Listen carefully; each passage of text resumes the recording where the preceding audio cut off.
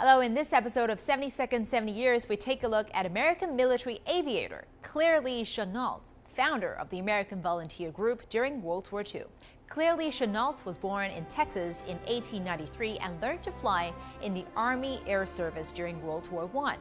General Chennault founded the American Volunteer Group, nicknamed the Flying Tigers, in 1941. After a brief period of intensive training, he led the Flying Tigers to China. They had their first taste of combat on December 20th, 1941, when their aircraft intercepted 10 Japanese bombers raiding Kunming in southwest China.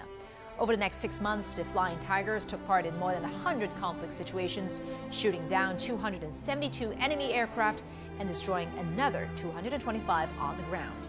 The war, however, took a heavy toll on the Flying Tigers, with nearly 1,500 of its members died in the fighting against the Japanese.